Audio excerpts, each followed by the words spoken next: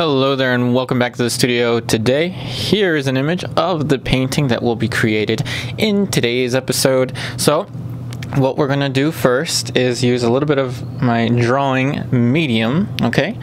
Drawing medium and my raw umber. And before I get started, here's an image of the original master painting that we will be creating a master study of. Yes, this is a Vincent van Gogh. Okay, so if you want to find a really nice reproduction of this painting, I recommend going to the Google Arts and Culture website. Just Google Arts and Culture, look up Vincent van Gogh, and you should be able to find a really high resolution image quite easily. So, as always, this is a paint along, okay? So I will be painting and talking to you, and you will receive all of the footage involved in the development of this painting. And if you want to know exactly what materials I'm using, you can feel free to scroll down to the description box down below, and I'll have all of that information typed up for you. So go ahead, go get your sketchbook. Do it. I know you're sitting there right near your sketchbook. Come on, get the sketchbook. Or your oil paints and follow along with me, or your acrylic paints or gouache, or whatever paints you want to use. Now, let's talk about what I am doing here. So if you're new to this channel, the first step really is almost always to establish the composition. So that is the placement of this image. So I'm going to say that the bottom of the facial hair, I don't know, give or take, should be about here. Top of the hair, probably around here. I don't want the head to go, off camera. So I'm going to make sure that it stays somewhere over there. And of course, I don't want the ear to go too far. Now, before I get too much further, remember this is a master study, okay? This is a learning exercise with a painting as an end result. What we do here is we study the methods of the masters, not necessarily the exact same methods or techniques, but we spend a lot of time observing, okay? The photo reference is in the top left corner of the screen. We spend a long time observing what the masters did and try to recreate it using our own techniques. The idea is not to have a perfect replica. As I always say, if the idea was to have a perfect rendition of this image, just get a photograph, print it onto the canvas, and call it a day. But that's not what we're after here. So now let me explain. So we have the placement of the head, okay? I don't want the head to be too small, so I think that this is about good. So top of the head, bottom of the facial hair, and I don't know, give or take, I guess the shoulder is going to fall around over there. The collar is over here. Okay, so the idea here is to now move into the block-in stage. Okay, so this was the first step, the compositional stage.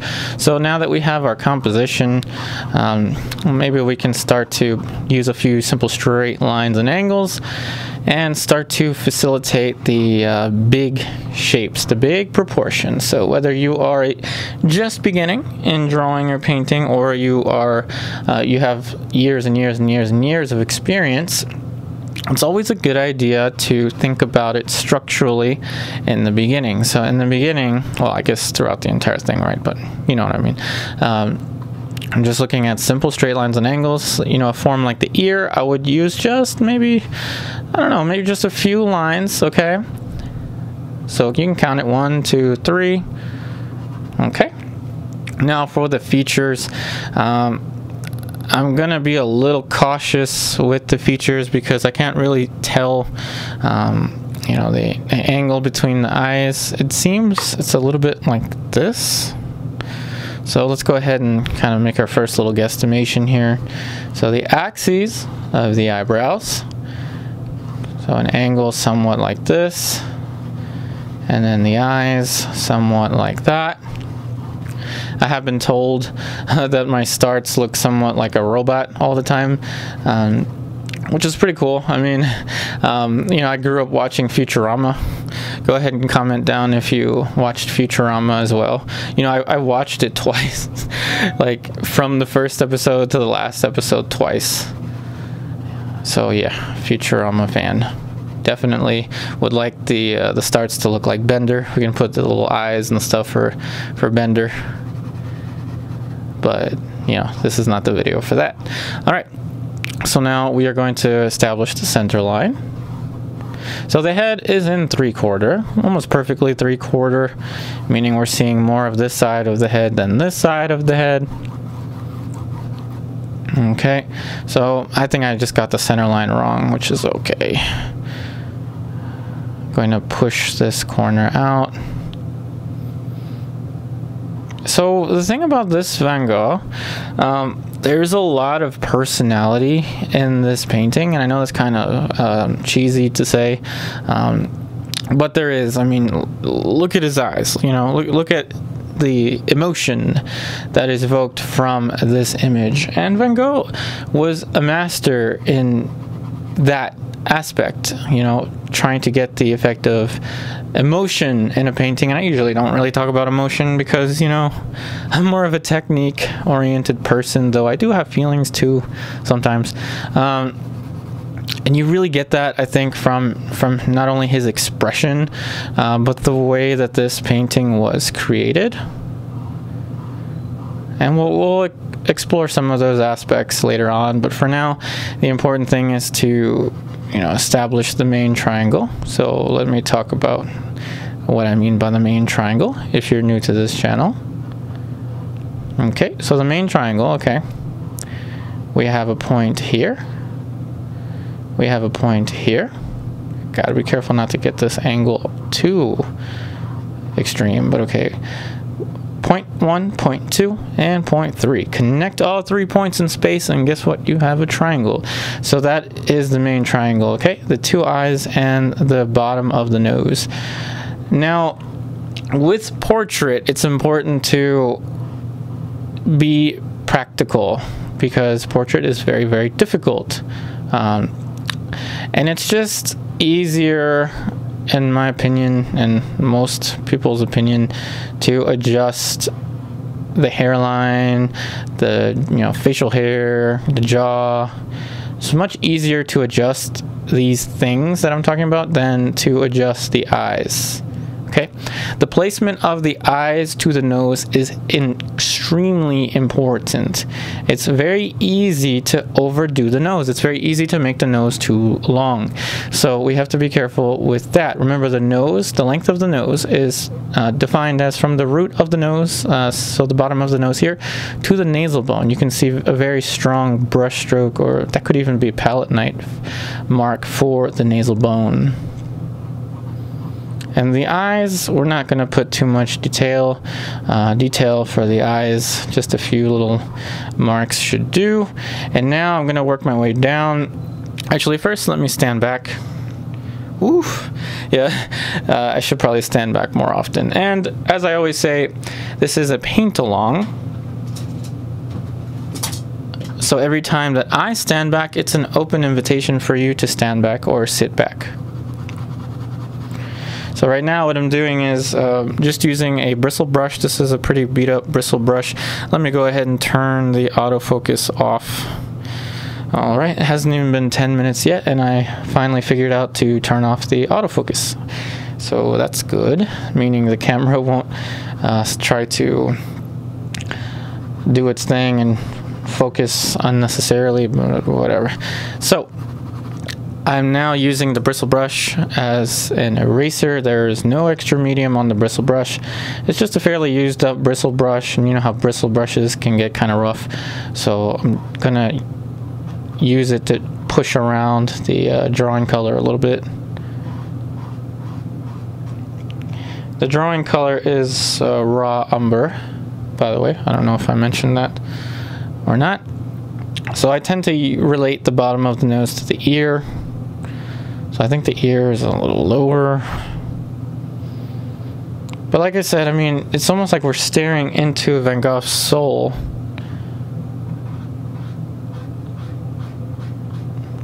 Okay, now I'm going to move down over here. And just very simply start to map out where the facial hair is going to fit.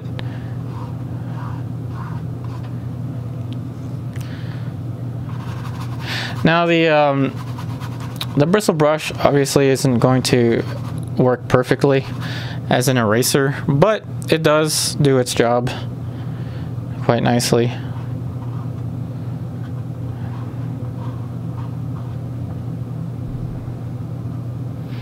Now the hair.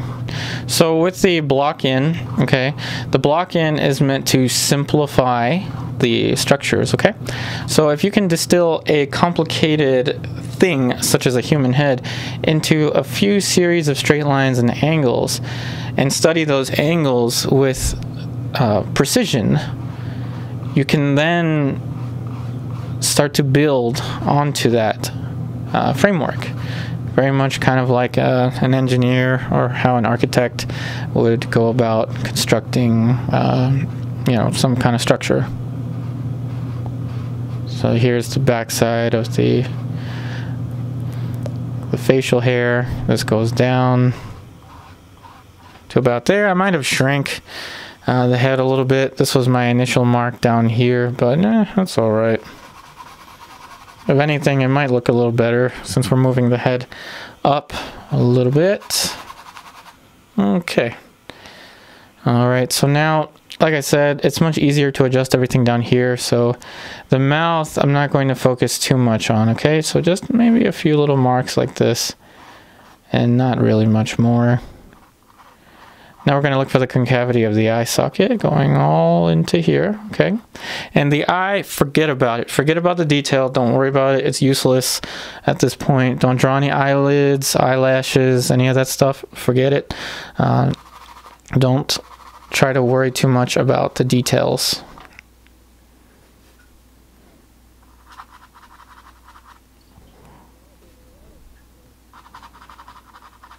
And just moving the concavity of the eye socket a little bit over. Excuse me. And the features you can keep relatively simple, okay? And it's kind of a habit to work in this way, to, you know, keep things simple and easy. If you overdo it, you know, there's nothing wrong with it. I mean, I've done that before. I mean, I've gone into, you know, details with the eyes and things, and then all of a sudden I have to move an eye or something like that, and it's okay. This is a strategy. What I'm giving you here is a strategy, all right? Okay, so the hair is gonna go up to there. And I think that's pretty good. I mean, it might be looking like a little bit like Abe Lincoln right now, but it's all right.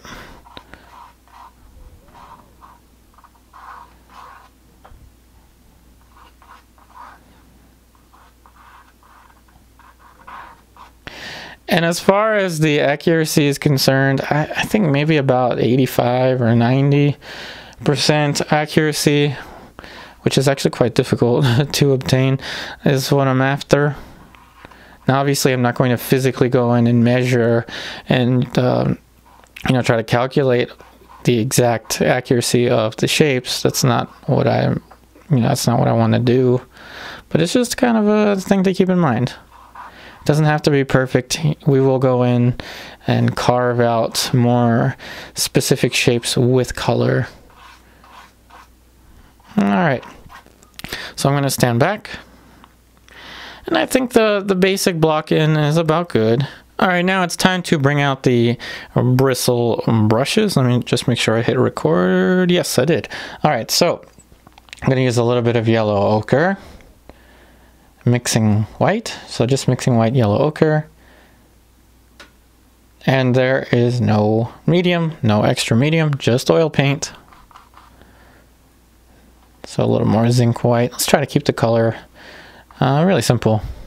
Though it should be a little bit cooler, and that's why I have this color here. So if you're wondering what that is, I actually pre-mixed that color myself. This is a pre-mixed color that I use in my studio paintings. So it's not really a color you can buy. What it is just a tiny bit of phthalo green to cadmium yellow light. Okay, that should be about good. And I realized that I need this color. I needed that color, or I would need that color for these subtle halftones. So I'm going to stand back. Okay, so I'm going for the light. Okay.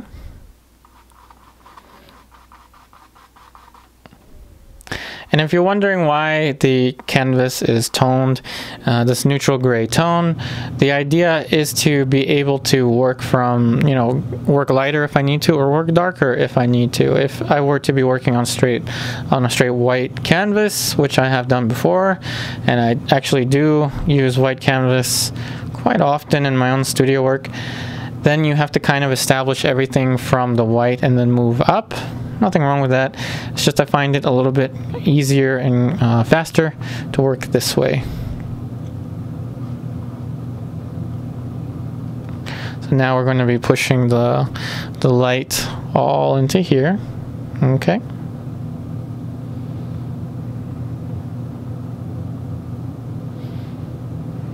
And a strong shape for the nose goes out like that. Okay. Now the ear, of course, I need to mix up a little bit more of this color, a little more of the green.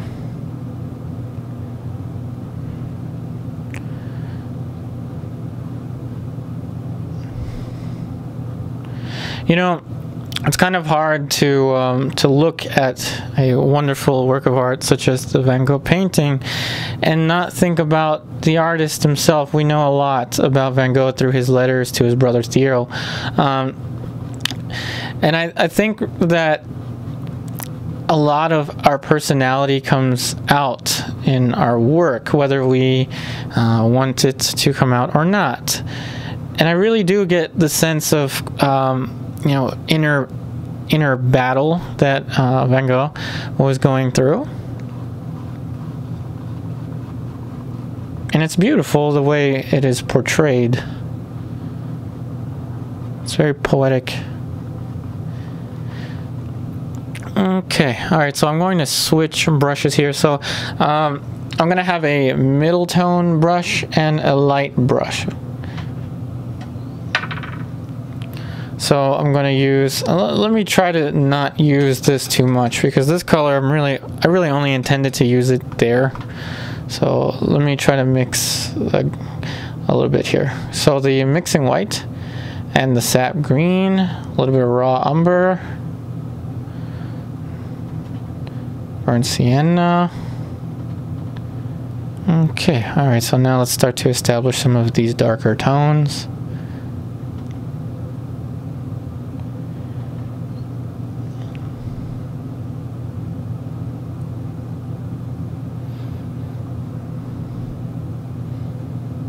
And notice how the value is it's getting darker as we move down. And that's just because I like to organize my my colors in that way, from lightest to darkest, warm to cool, or cool to warm, or whatever. Just some kind of order to the colors. So there's a very interesting plane here that I'm noticing. It's a very sharp plane for the corner of the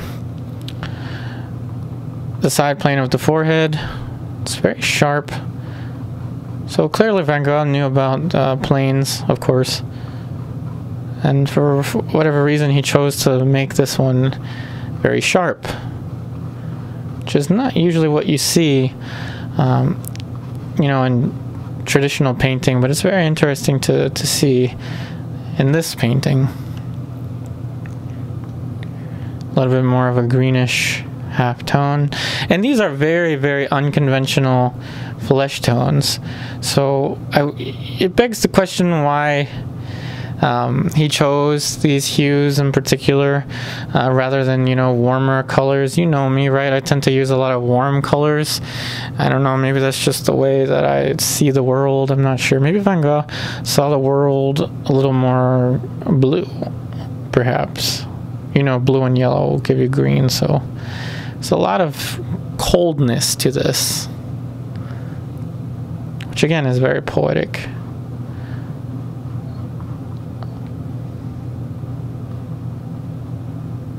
So the main triangle is my goal with these planes, even though I was putting all of these colors here.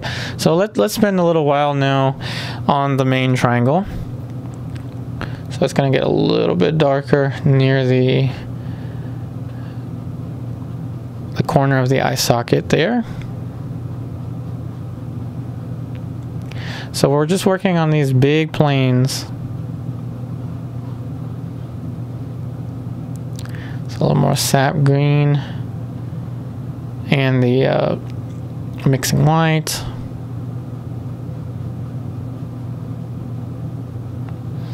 Okay, stand back.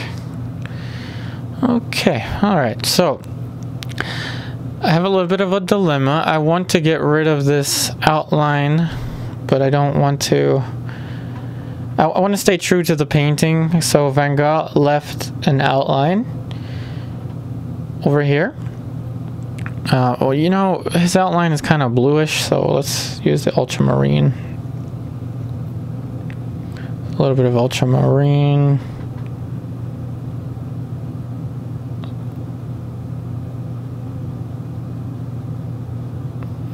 Okay, so now the outline is a little more blue.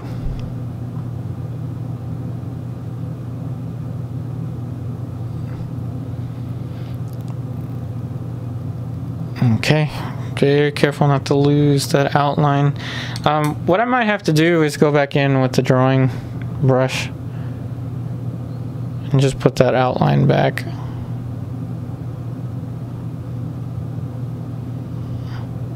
Okay, now the glare, of course, it's glaring a little bit.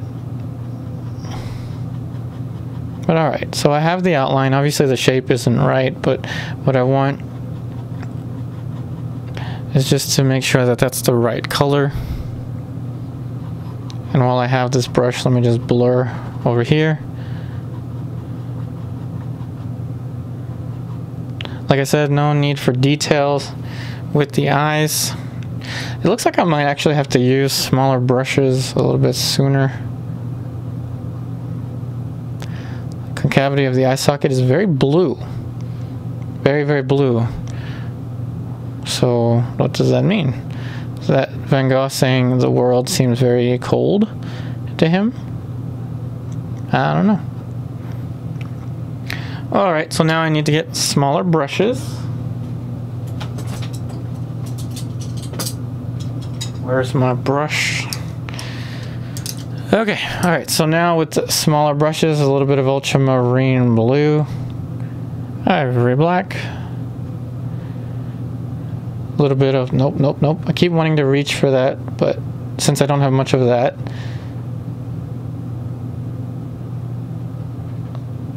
alright, so the yellow ochre,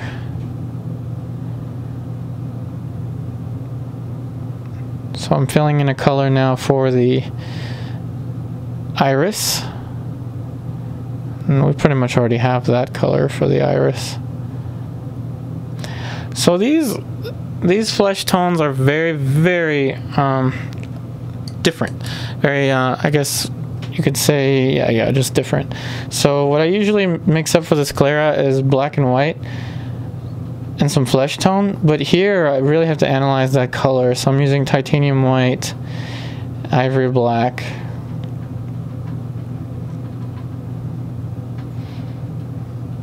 and it's still kind of cold.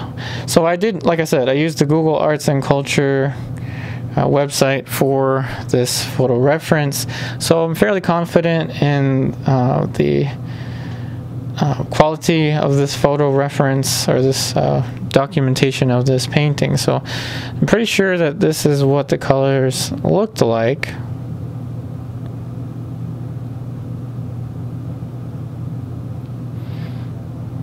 Which is quite interesting to see.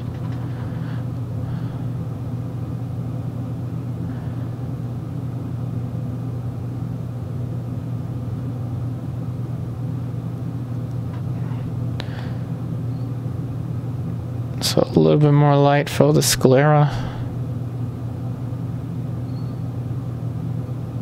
Okay. Alright, so now I'm going to switch to the darker brush.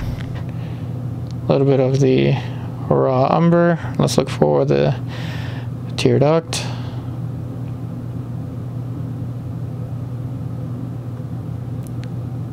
Okay.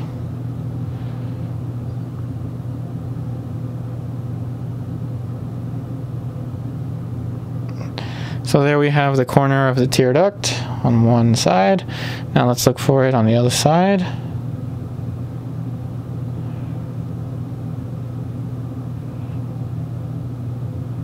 A little more raw umber. Okay. All right. Now let's put in a little bit of a darker tone here.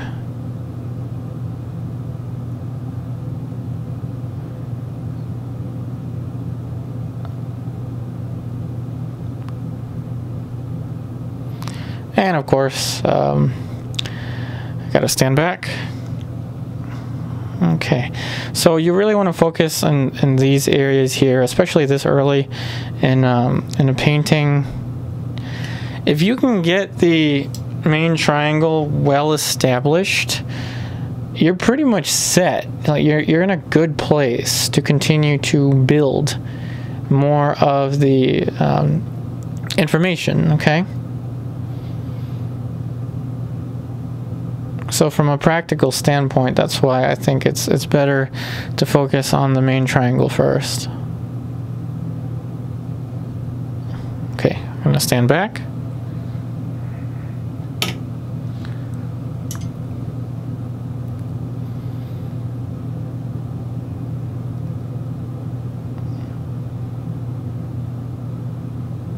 Okay, standing back.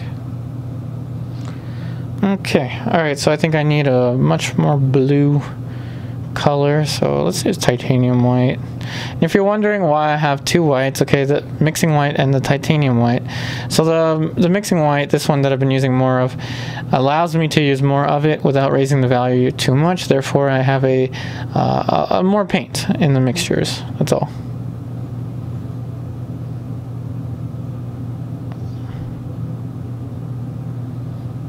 Stand back. Okay.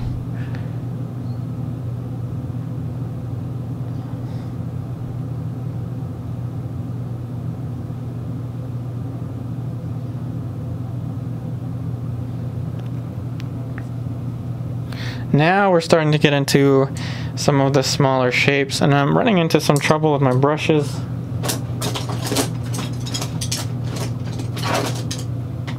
Okay, so I have a different brush. The brushes are kind of worn out, these smaller ones, so I'm gonna have to purchase some newer ones relatively soon.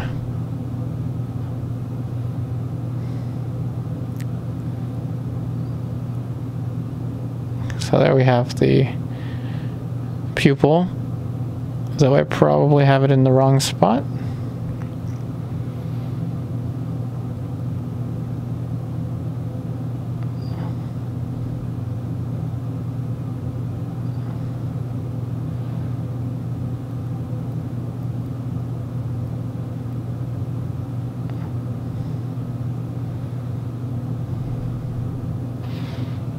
Okay, so I'm going to switch to the other brush.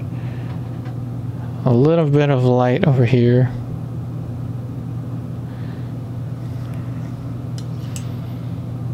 Now there's still the little dark ring around the iris here, but the brush is a little too large for that.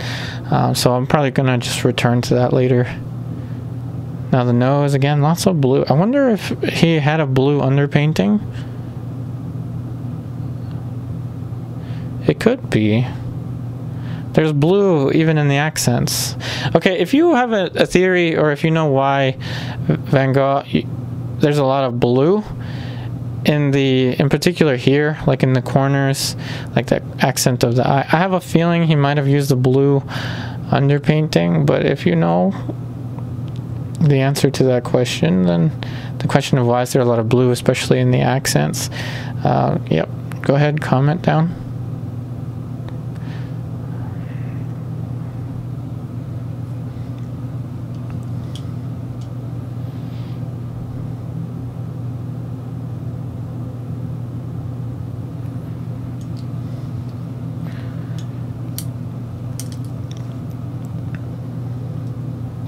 And so when I get more focused, when I have to focus more in the painting, I tend to be a little bit more quiet.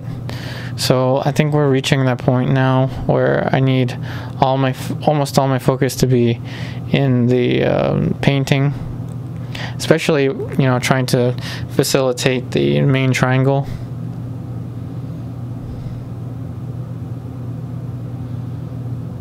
And it appears that the nose is actually turned a little bit, like away from us, not really following the center line. So I wonder if that's intentional. So Van Gogh, maybe he's kind of turning his nose away from us.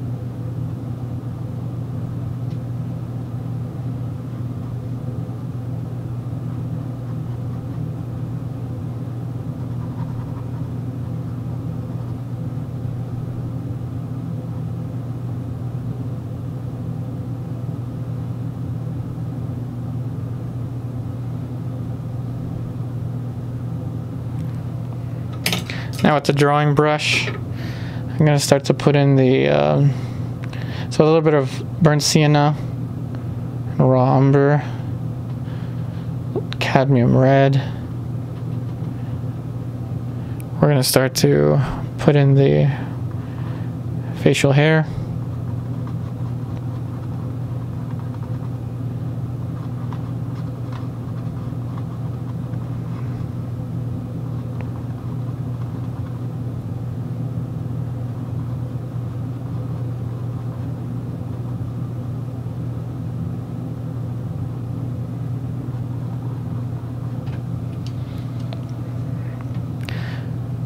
A little bit of a lighter value.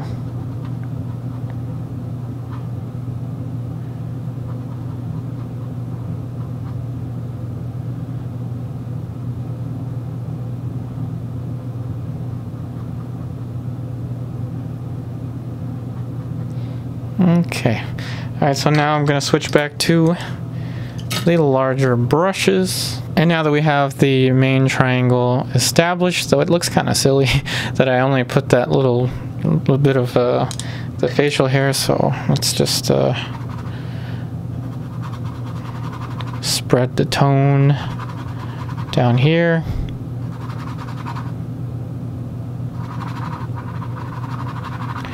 And no extra medium, okay? Just paint. Alright, that ought to do for now. Alright, so back to the larger bristle brushes.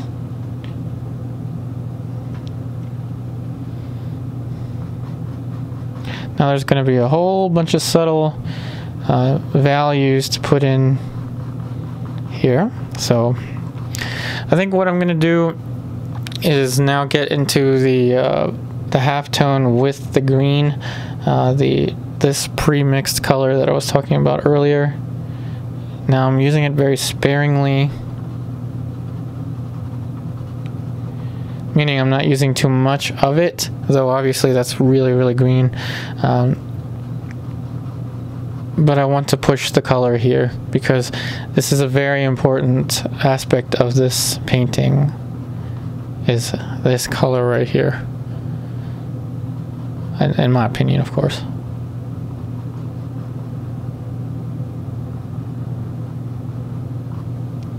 Now that I have that green established, let's go ahead and put that green over here too. Alright, so now that I have that established, I'm going to go back into the lighter tones. Okay, a little bit of burnt sienna, just because I like burnt sienna. Now we'll start to put in some more planes.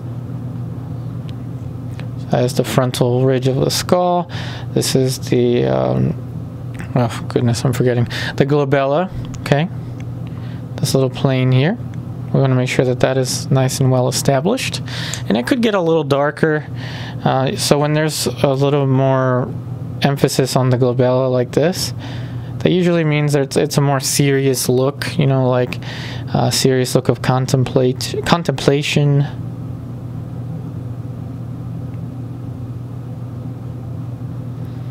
So there we go. Now we're getting more of that personality in the painting.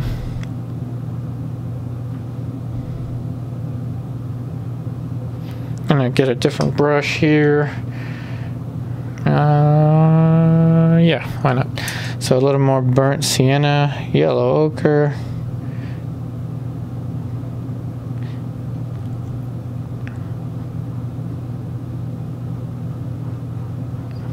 So this is a very liberating painting to study. I must say, I really enjoy these colors.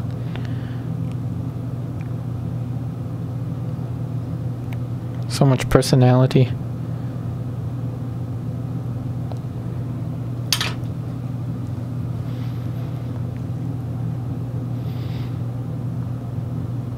Now, of course, Van Gogh used a lot of paint in his paintings, so maybe he went in here with palette knife or something like that to build the thickness of the painting. But you know, I'm not really going for the texture with this particular painting, just because you can't really see through. I mean, you can't really see the texture too well on YouTube anyway. And it's just going to be really expensive for me to use up that much more paint.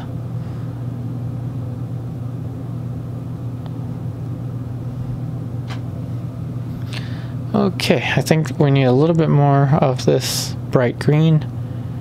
So what I wanted to do when I pre-mixed this color was to create a like a permanent green light type color, which I cannot find in these particular brands of paint, so I had to pre-mix that.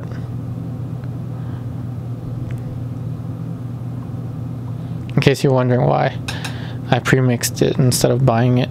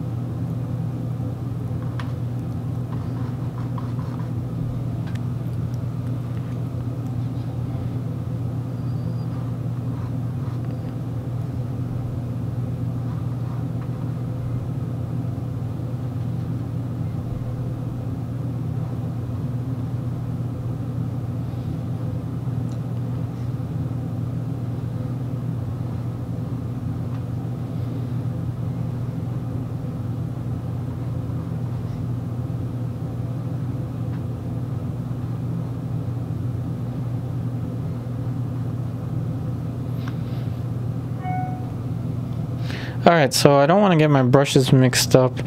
Let me see here. So this is the dark one, light one, dark one, light one. Okay. Just don't want to mix them up.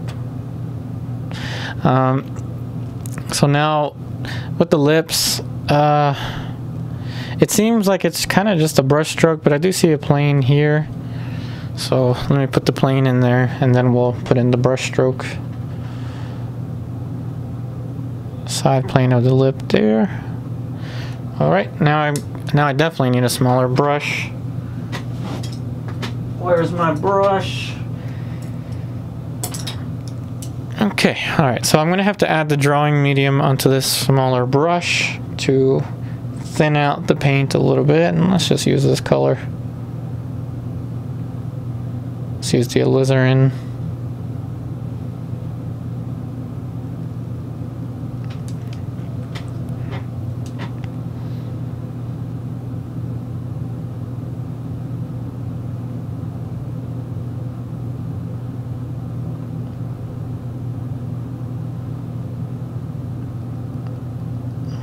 Again, this is very liberating because, of course, it's not a, like a classical realist painting, but nonetheless, even though it's not like an Alma Tadema or a Sargent or, a Waterhouse, or it's even though it's of a different technique, there's still a lot to learn from the way that this picture was orchestrated. And I think it's really the emotion.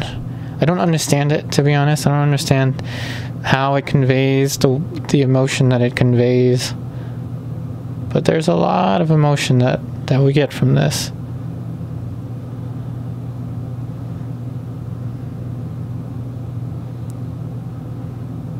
I'm going to stand back. Okay. All right. So now, drawing brush. Burnt sienna. Yellow ochre, cadmium red,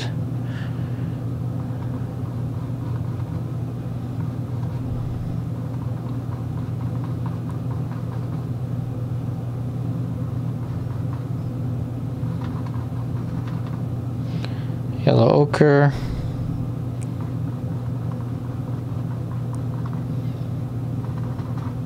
so the ear, on the side of the ear, we're going to need a little bit more of this green.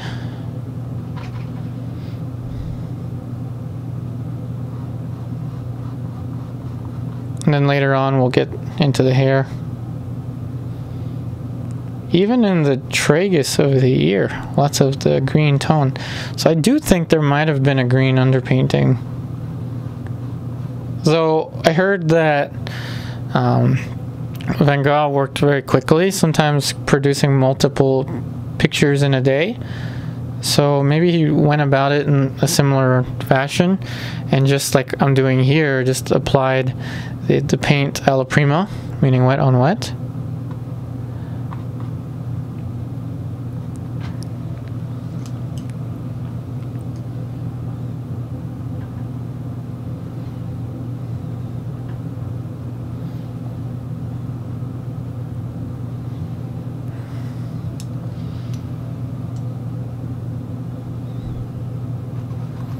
Definitely a lot of that green color over here. It's almost like a, I don't know, like the colors are like glowing in saturation.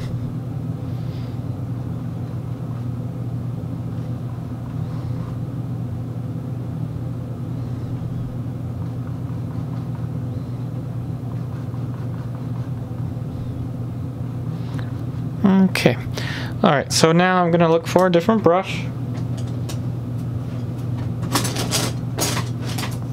Oh, there it is. Okay, now we're gonna get the ultramarine blue, and we're just kind of doing two things at once. We're carving in this outside shape, and at the same time we're starting to lay down the foundation for the clothing. Okay, so a little bit of, whoops, a little bit of the titanium white.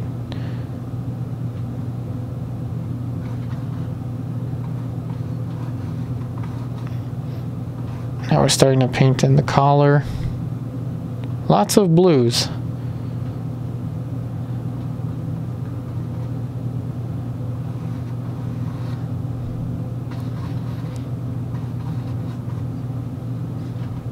And I can really kind of sympathize with Van Gogh.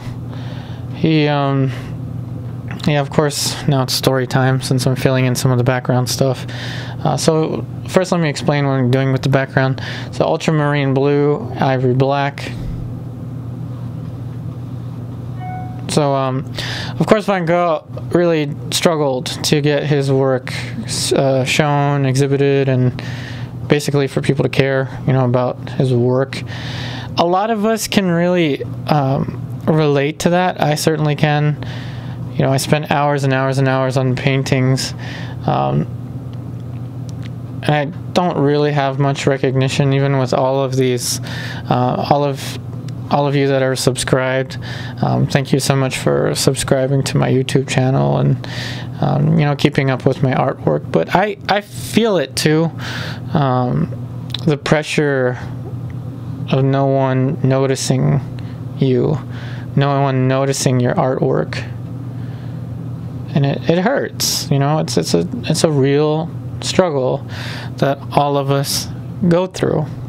Okay, and if you're struggling emotionally as an artist or as a person, just know that you're not alone. Okay, there are days where I really just, you know, I struggle too, getting the motivation to walk into the studio and to work.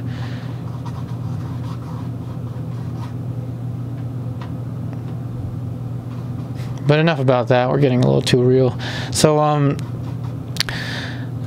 gonna start to put in some of the shapes for the hair, and then I'll just walk my way over with the blue background color. So the burnt sienna, yellow ochre,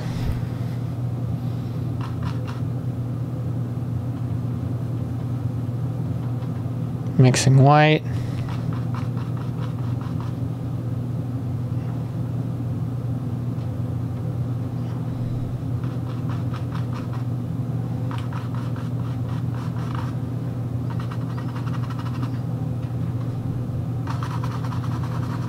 so I'm going to start to lay out some basic planes. So here we have a plane here, and now over here, and I'm going to leave the darker side planes alone for now. Now we're still going to need a little bit of that green color over here, and we're just softening the edge around the hairline. We're going to add a little bit more of the green there.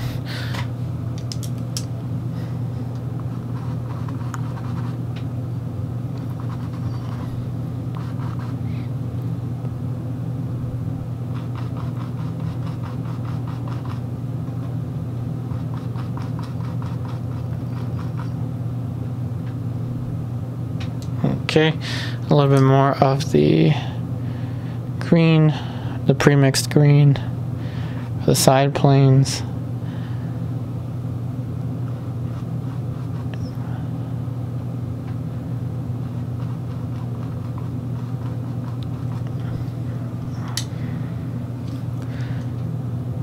Yellow ochre, mixing white.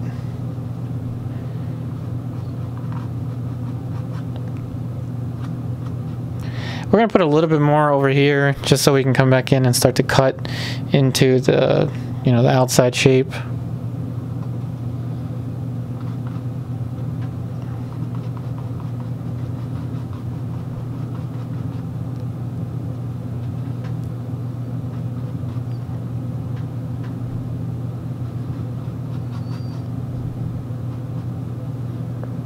Okay, a little bit more.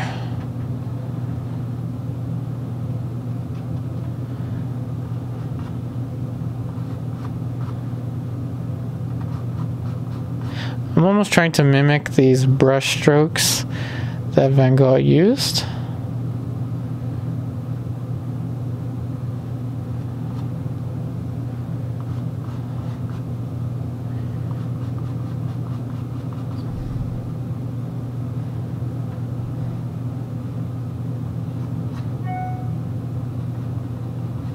Okay.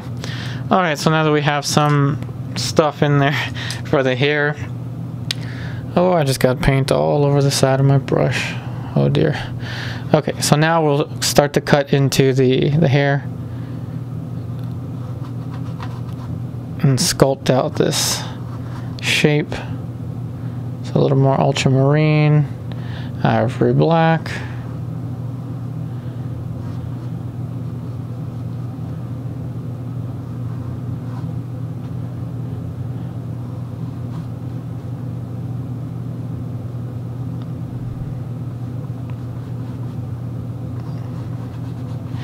So now that I'm starting to cover the background, I guess it's story time. So I usually reserve story time for the background, since, you know, the background is not as intellectually challenging as, say, the face. So this is kind of off topic, but kind of on topic with this particular master study. I feel like artistic depression is a thing. I met someone, a really, really amazing artist, a couple years ago, or I guess more than a couple years ago now, whose work was incredible, though, you know, incredible in the sense that it was poetic, not necessarily, you know, realism.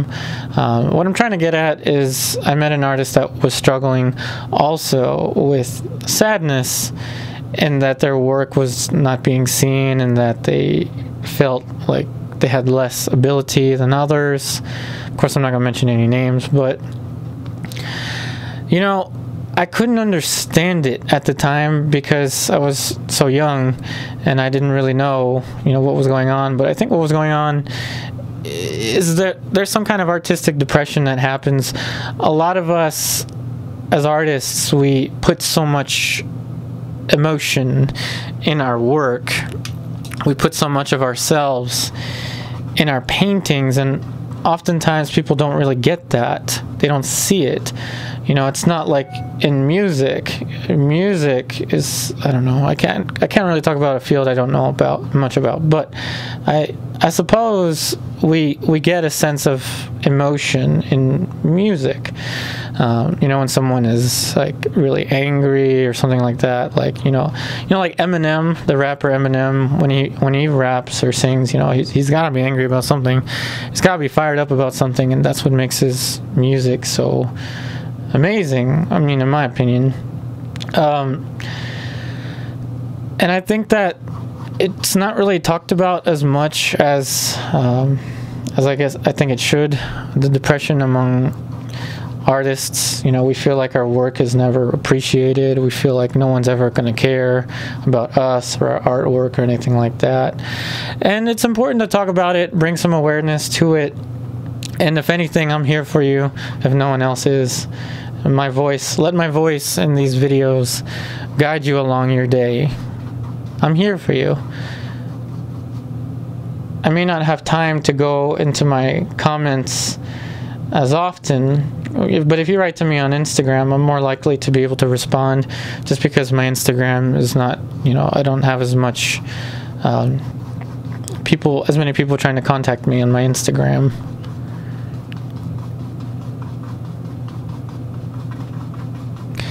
I just ran out of ultramarine blue. Where is my tube of paint? Ultramarine blue. Okay.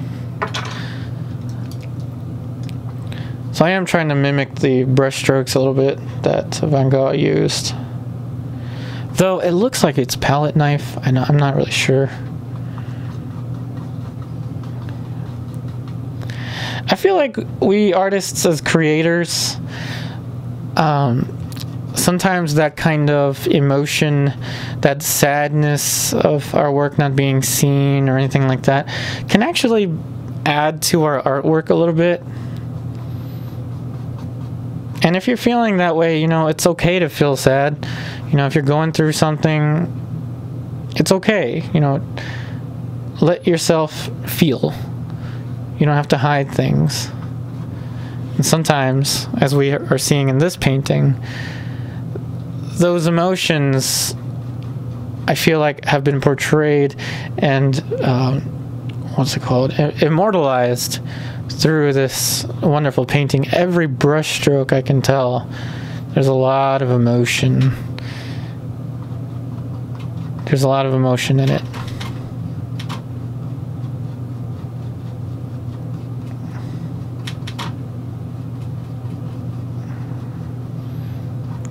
So I'm going to extend the background all the way down here. Now the clothing, let me just bring this all the way down here, and then we're gonna go alla prima with that, so meaning wet on wet. So ivory black, ultra marine blue,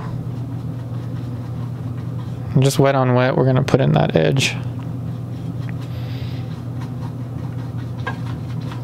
Okay.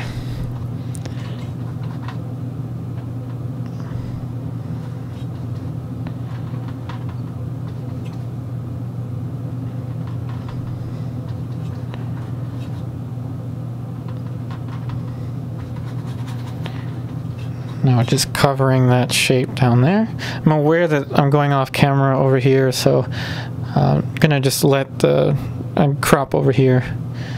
So I think now we're gonna use the titanium white, ivory black, a little more ultramarine blue. Okay, all right, so now we're gonna put in this shape here.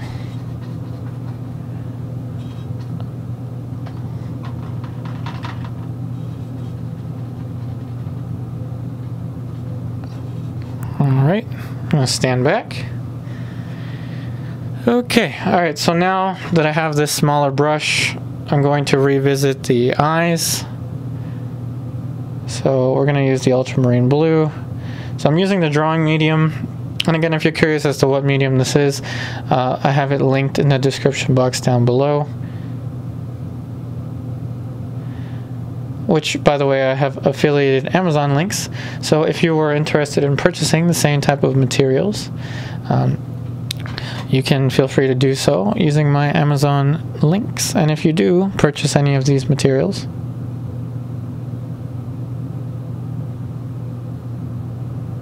Amazon will pay me a small amount in return. So thank you so much if you decide to do that.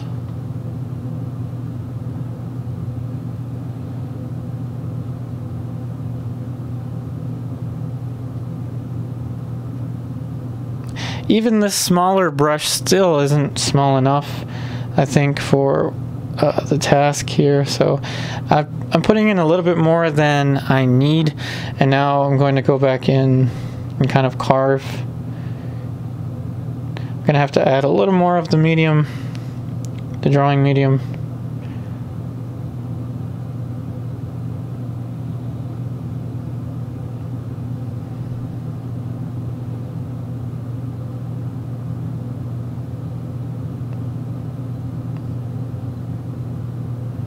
Now we have the outline, I hope.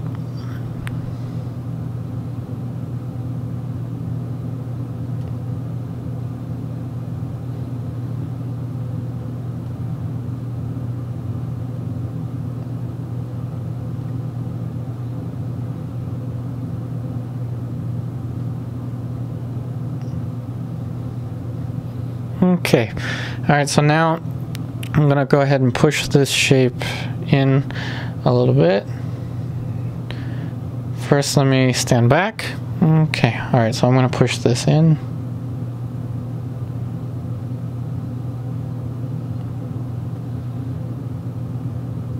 Okay, all right, stand back. Okay, all right, so titanium white.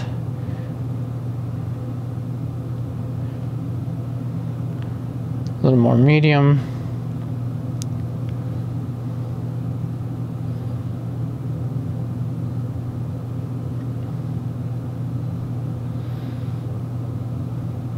I don't really see a highlight on the other side. I'm going to stand back. Yeah, I don't really see it, but I still think that the iris might still be too dark.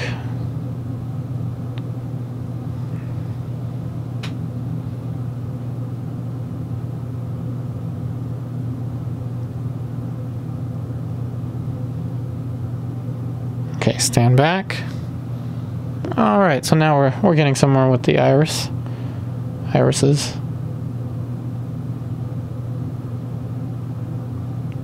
Stand back. Okay. All right, so now I'm gonna have to put in some more information in here for the eyes.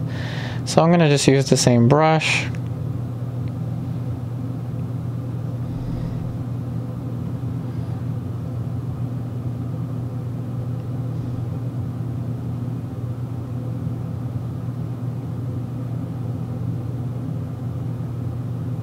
Stand back.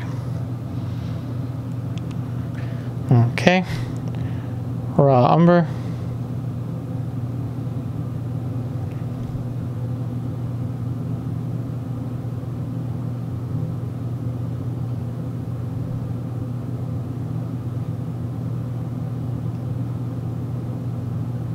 Stand back. Okay, so after standing back, I think that this value can get a little bit lighter. Let's just use this. And now we're applying the paint wet on wet. So wet paint on top of wet paint.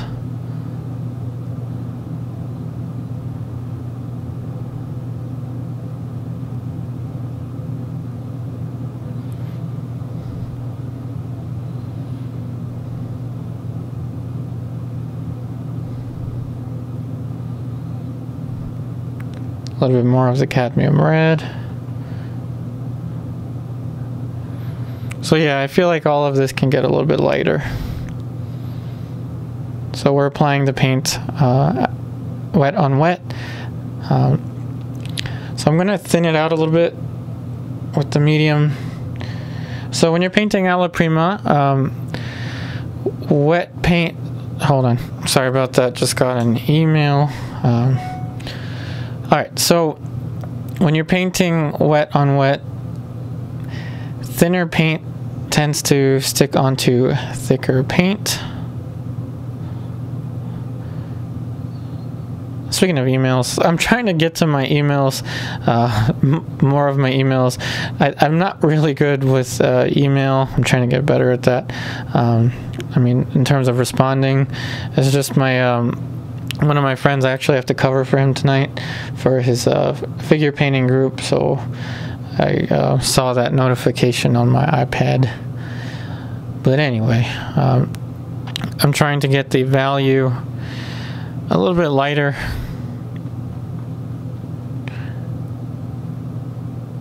It could also be, I'm going to adjust the light sensitivity on the camera.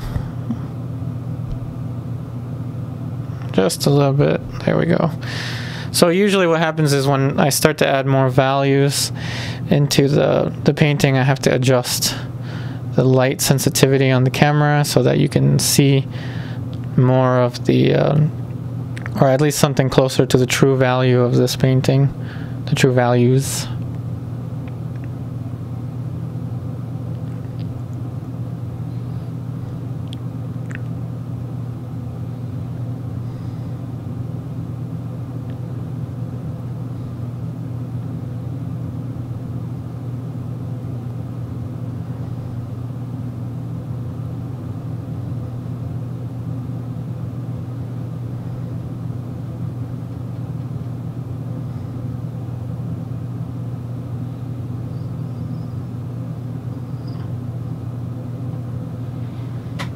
Okay, so there's some of the facial hair going all up in here, and it's a softer edge, so we're gonna paint it a little bit softer.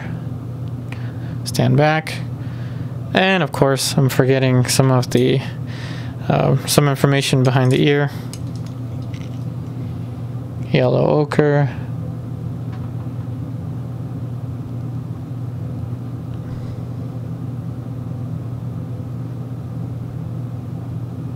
So I'm going to try not to do what I did, or what I forgot to do with the Zorn, not the Zorn, was it Zorn? What's the Soroya master study from last week? I'm not going to forget the other side of the collar, but in this case it's the hair over here. I'm going to try not to forget that this time.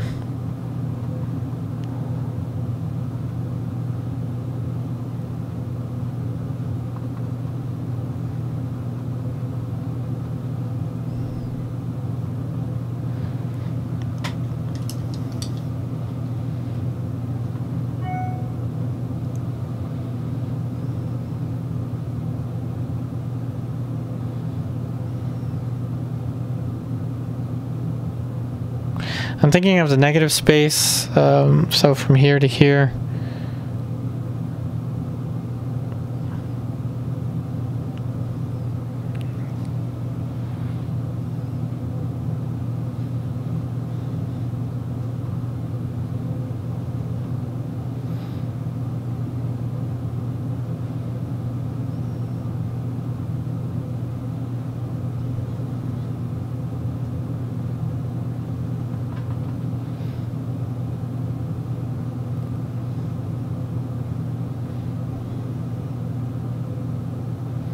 Okay. Alright, so there are some darker accents for the hair. And I think they're a little bit more red. So let's do that.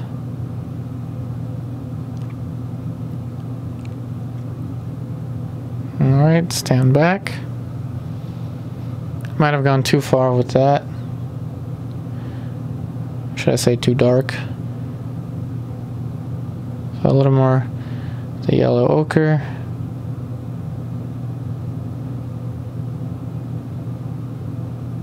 Stand back. Okay.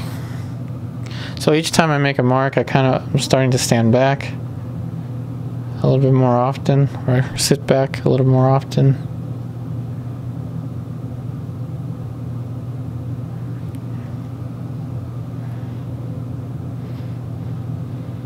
Okay, so now I'm going to, I think I have to lighten some of these tones a little bit. So we'll use that green color.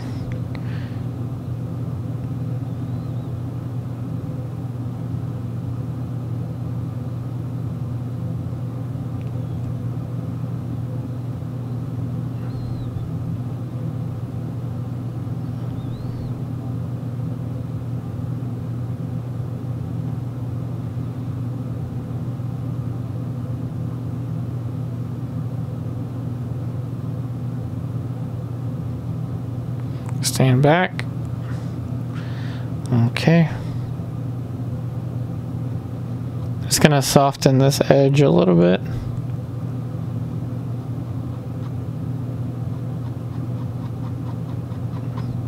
Stand back.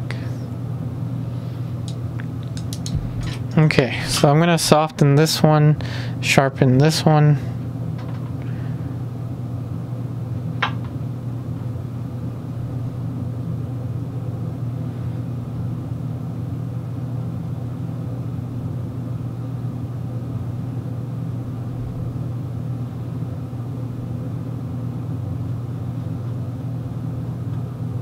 Stand back. Okay, so I think I need a little more light here.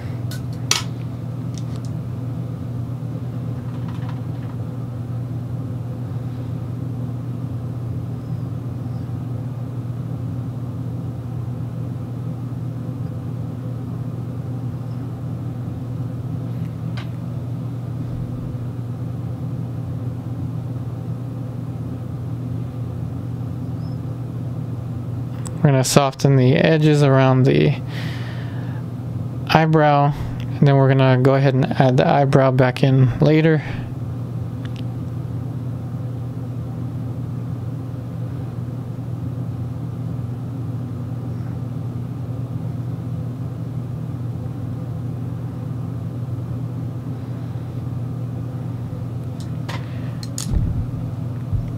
Titanium white. We're going to use some of that, the green, pre-mixed green color, titanium white.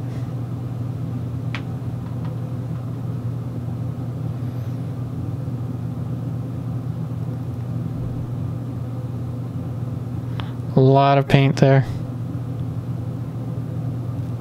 And of course it's glaring a little bit, so I'm going to soften it.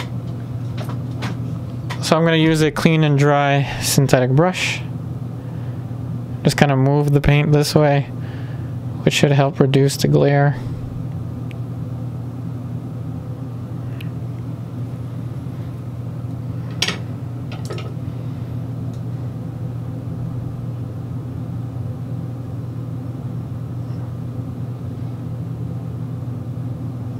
There we go. So now I'm going to get another brush. Okay, burnt sienna. Titanium white. Oops. Change brush. Try that again. So burnt sienna. It's just mixed down here. Titanium white. And maybe just this. How about we just try this? A lighter over here for the eyebrow.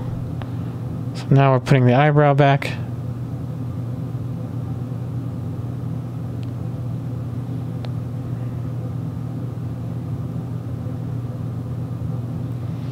We're doing the same thing on the other side.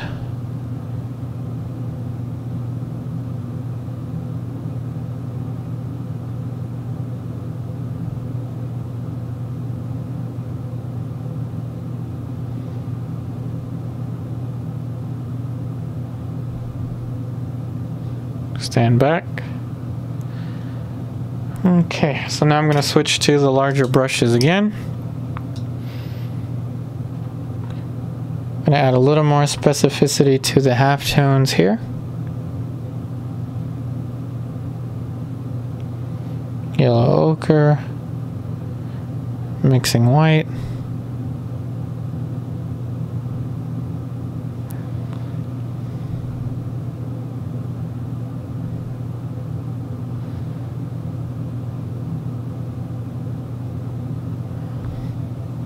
So I'm just trying to get this plane, lighter plane, darker plane, and not so dark plane, so we get the kind of expression.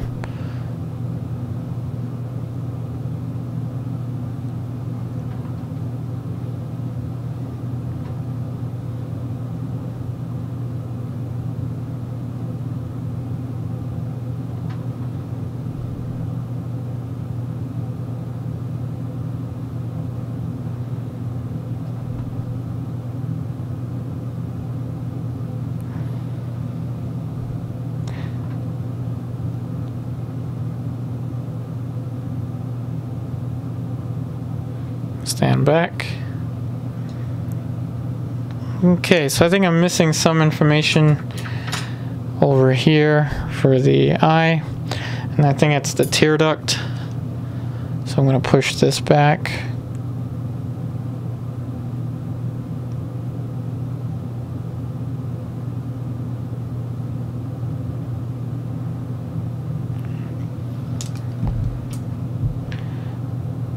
Ivory black, let's see, so ivory black into this area here.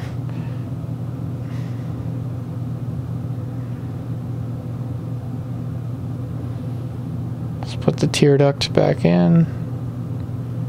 There. Oh dear, so I lost the corner of the iris. Solve one problem, create another. And, you know, I think that there's a lot of problem solving that we learn in painting that can be applicable in other situations in life. I've been thinking about this quite a bit. You know, learning how to paint, learning how to see, learning how to draw. By learning how to see, I mean learning how to simplify the complexity of what we're observing when we're painting. But in any case, I really think that it helps us with problem solving. So I had this idea in mind. So I'm telling you this idea while I repaint the iris, since you've already seen me paint the iris once. I have this idea. So when we're drawing or when we're painting, we're obviously thinking a lot, right? We're obviously problem solving. So I had this idea. And I think someone, I don't know if anyone has done this or not, but if you take a person, I don't know, an artist that's drawing something, so let's just say drawing. So if you take maybe Jacob Collins or, I don't know, some drafts person, right? And you attach an fMRI to their head. You try to get an fMRI, and then you look at the areas of the brain that are, you know, that are firing up while the artist is drawing or painting. In this case, let's just say drawing. Then you can deduce, well, okay, so if these areas of the brain are being stimulated while the artist is working, then can you theorize that learning how to draw or learning how to paint can be beneficial to someone in terms of teaching them problem solving or enhancing their problem solving skills? I should say enhancing their problem solving skills in a creative way. I'm really curious about that because I really do wish that schools would, you know, teach drawing or painting, or at least have more emphasis on the education of this. But I don't know. So my question to you is, have you heard of any experiments like this?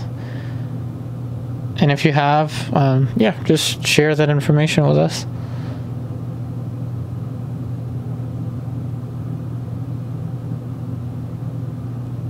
Now I'm just putting this light shape back in there.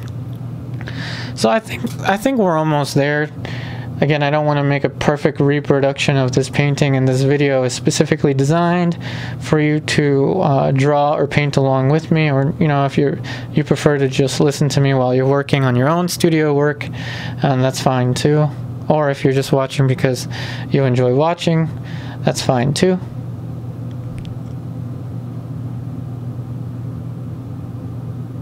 But yeah, I'm just gonna put a few more little areas of information, and I think we'll call it.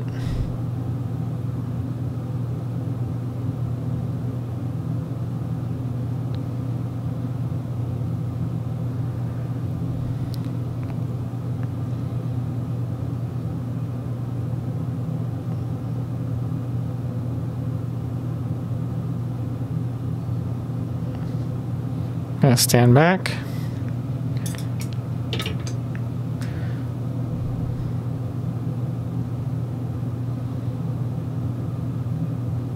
Stand back.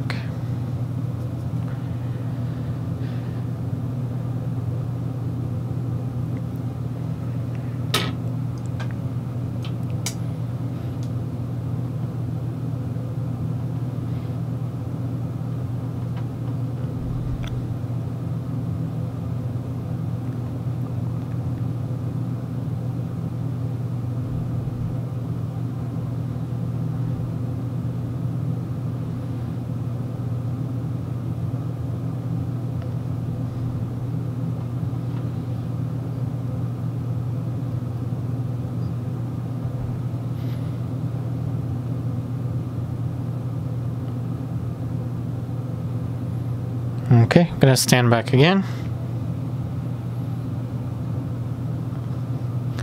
I must be forgetting something, but I guess I won't know until it's time to edit this video. A little bit of the ultramarine blue. There's actually a little rope over here. A tie, not a tie. Oh my goodness. Like a string over here that I didn't see before, so might as well paint it in.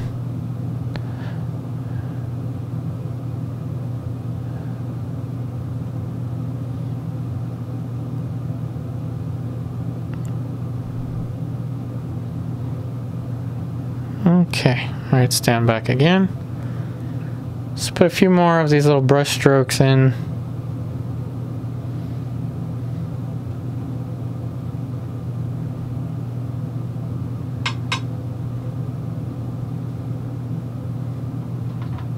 And yes, the sap green kind of fell all the way down here towards the ultramarine blue, but that's okay.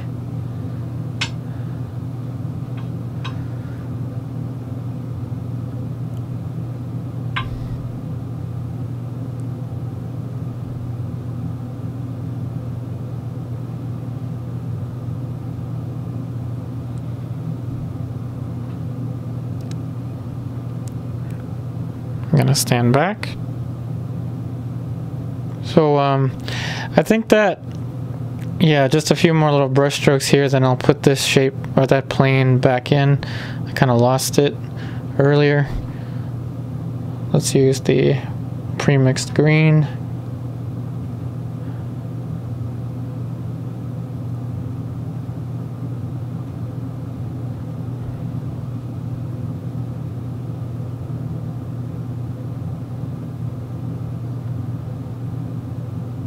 Stand back. All right. Minus a few details, of course, that we didn't paint in. I think that's pretty good for a paint along. Again, this video was designed for you to draw or paint along with me. and or of course you can watch it however you feel. But thank you so much for watching. I really do hope that today's episode helps you out. And always remember, just like we were talking about before with the depression that we tend to go through as artists, or should I say, sadness that we go through as artists, always remember, in a world that can be so negative, be the spark that ignites positivity among all of us. I truly hope that these videos are helping you out. I'm just softening a little corner there just because that's kind of what I tend to do. Okay, I'll leave it be. Let's just get rid of that brush. I wish you the best in all of your artwork. If you would like to support this channel even more, I have a Patreon account. A link to that will be in the description box down below. I wish you the best in all of your artwork, and I'll see you on the next episode.